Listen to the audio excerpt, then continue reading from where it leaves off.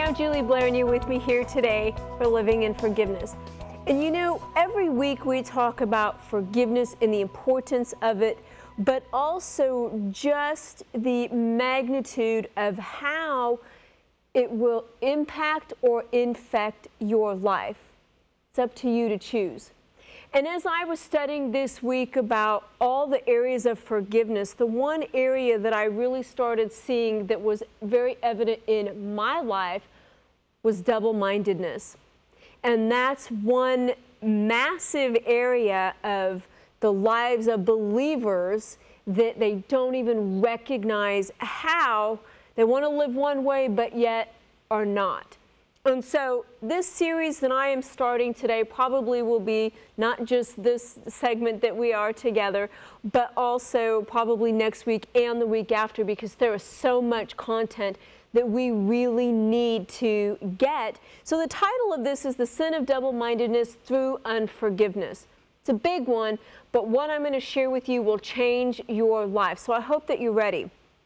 Now, when I look at double-mindedness, I started looking for definitions of what exactly it means. And so in my own definition, I have it as a person who lives in a mental state of compromise. Hypocrite, wishy-washy, those three things. Mental compromise. Now, if you're double, you have two of something. Now, minded is inclined to think a certain way.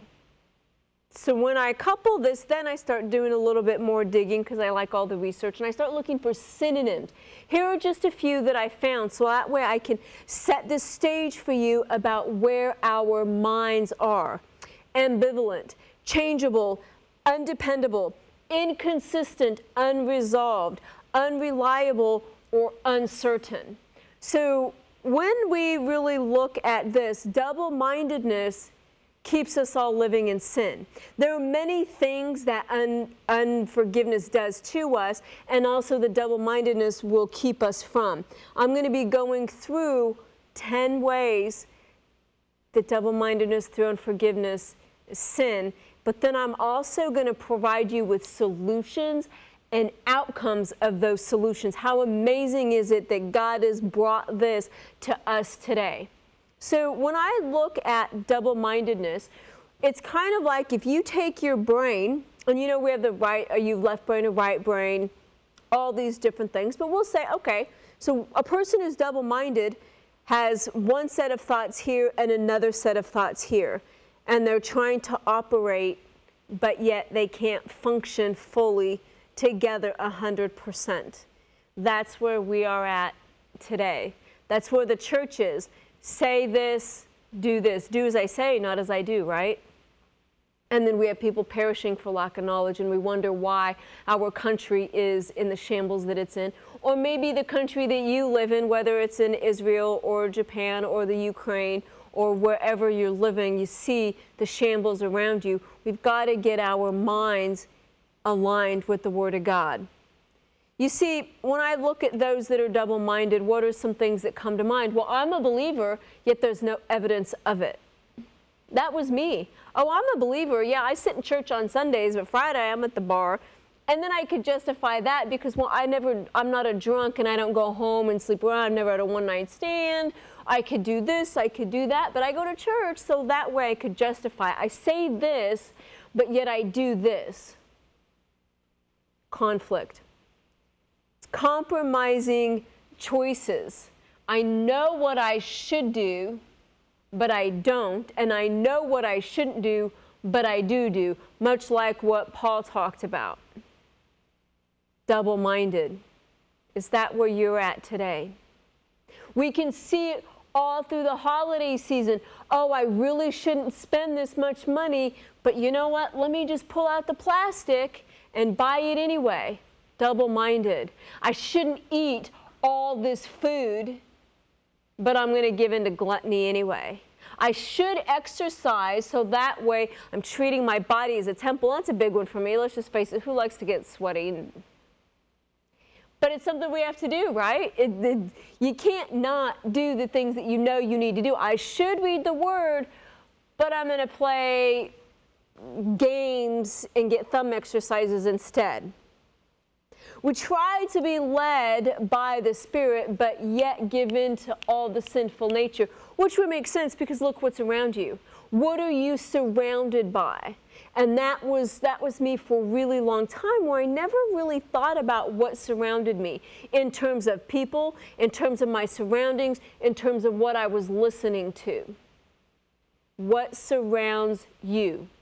You see, if you are living in a constant state of influx, your mind will not remain focused on one item or one direction for very long. Why? Because how could it?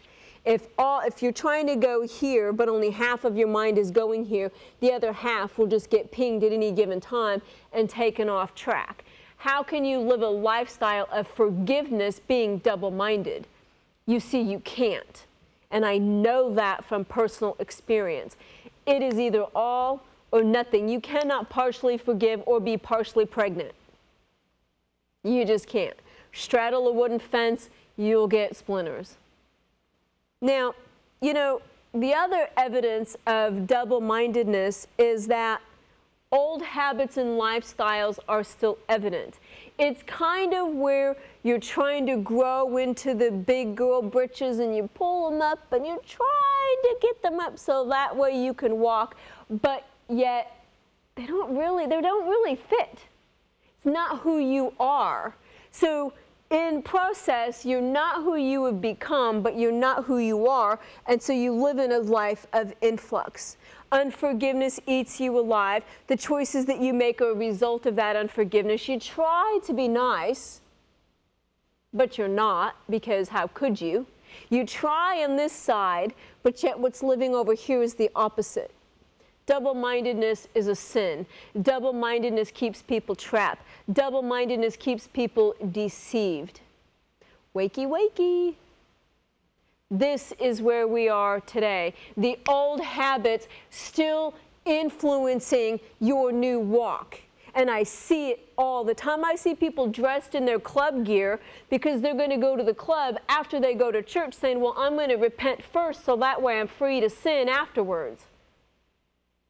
Yeah, I know. Crazy, right? They don't do that in New York. Nah. It's only here in Dallas, right? So when we look at that, what is that about? It's a reflection of where each one of us are and the changes that need to be made.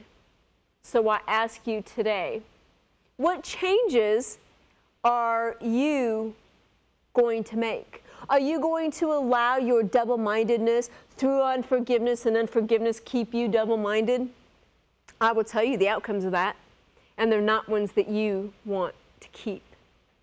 So when I get into 1 Peter 4:7, to the right of the Bible here, 1 Peter 4:7, the end of all things is near. Okay, be on watch for that, right? Therefore, be clear-minded. Right there, be clear-minded, not double-minded, clear-minded. If you are clear-minded, you probably have one mind, one focus. You're clear in your mind.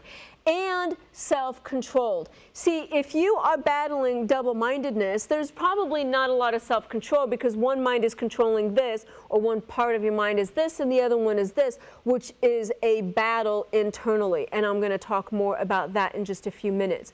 There is no clarity when you have two at odds.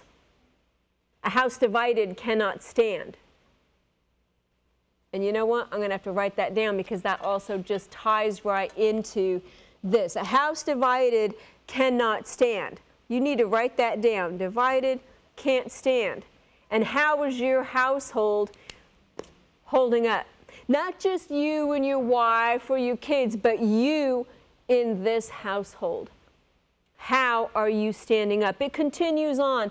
Above all, love each other deeply because love covers over a multitude of sins. Guess what unforgiveness does? Unforgiveness keeps all those sins right out in the open. There is no love when you're unforgiving. How could there be? Because your only focus is on yourself and what other people have done to you. That's not love. No, no, no. That's everything but then I continue on. Offer hospitality to one another without grumbling. Well, another symptom of unforgiveness is grumbling and complaining and all these things. But if we go back to the double-mindedness, you want peace, but yet you're going to be mad about it. When you're mad about it, there's no peace.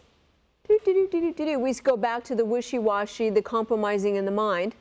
Each one should use whatever gift he has to serve others. Well, guess what? You want to serve, but you just can't quite get there because you're double-minded.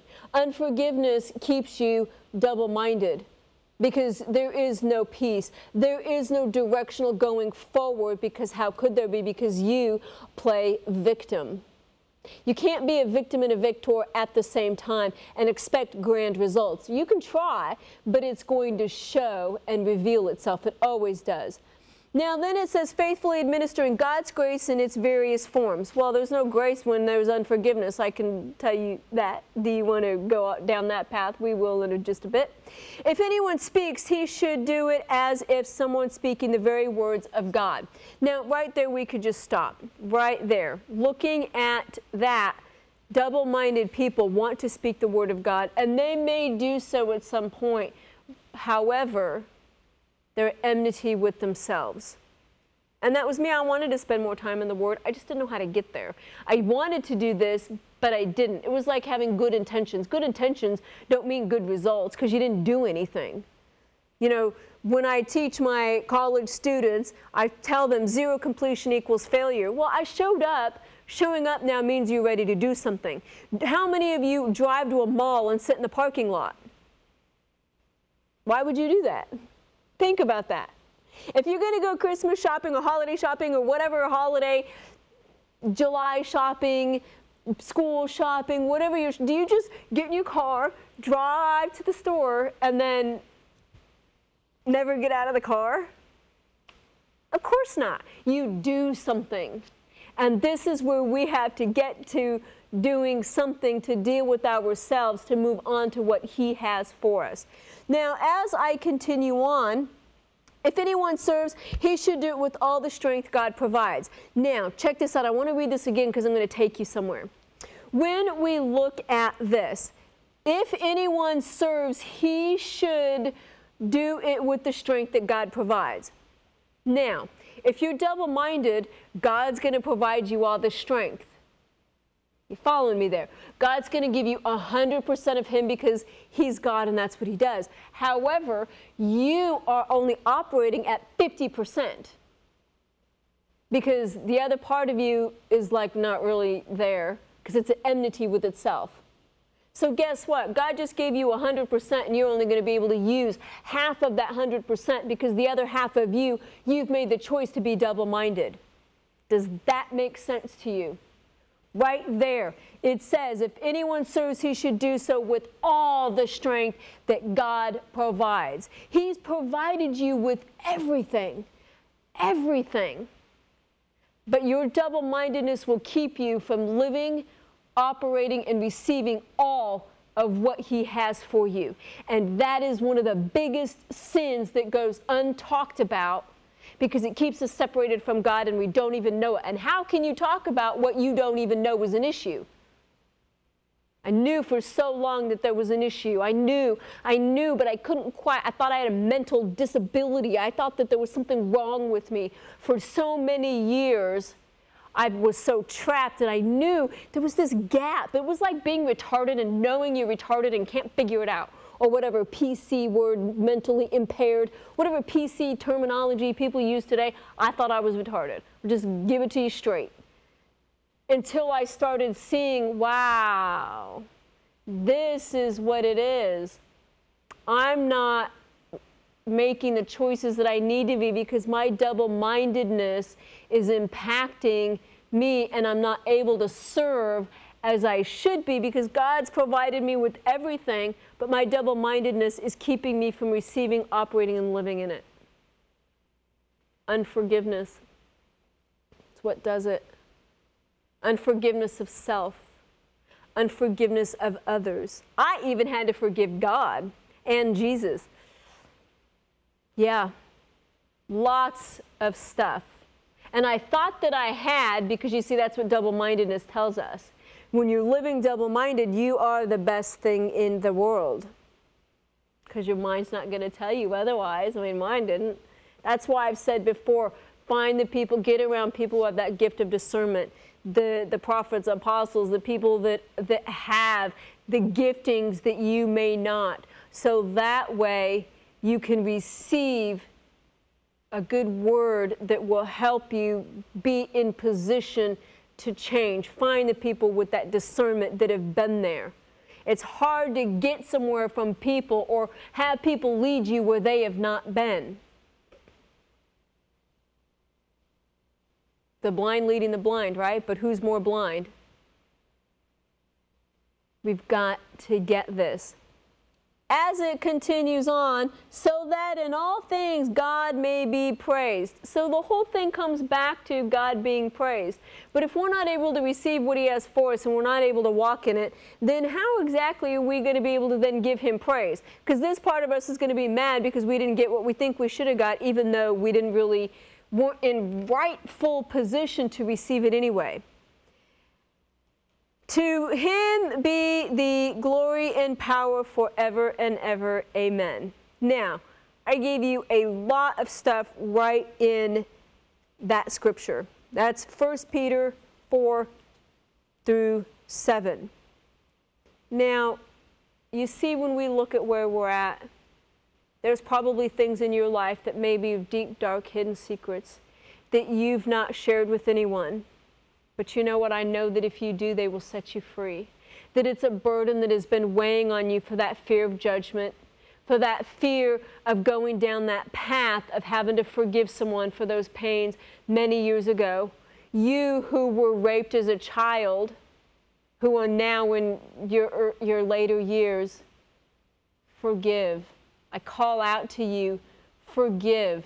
Make today be the day that your heart is free. Don't go another day not receiving all of what you should because unforgiveness reigns. You know, it's like somebody did something to you, but yet you drink the poison and suffer the consequences, while they didn't drink it and are living free.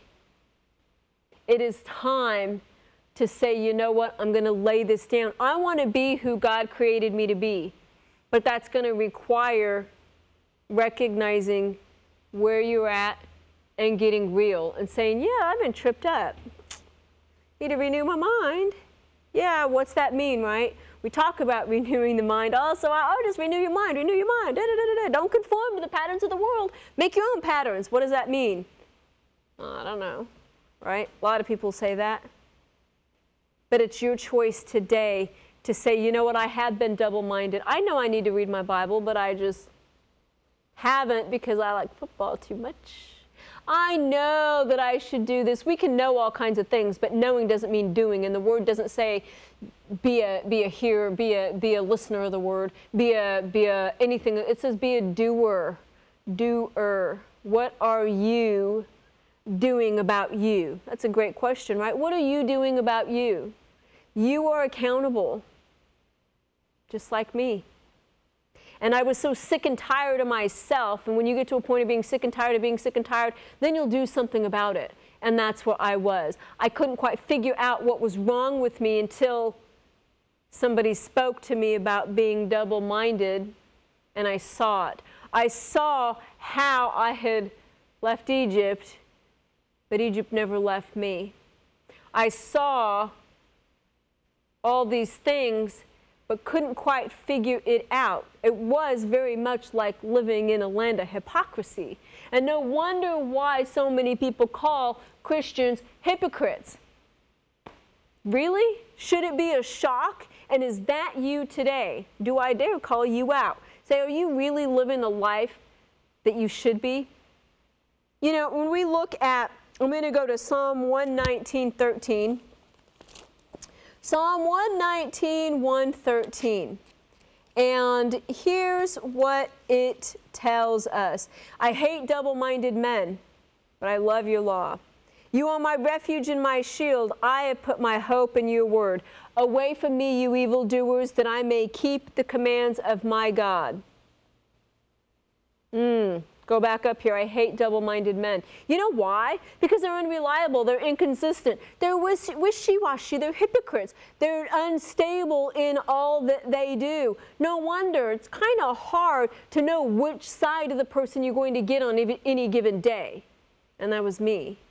And I didn't know which part of me was going to wake up. This part or that part.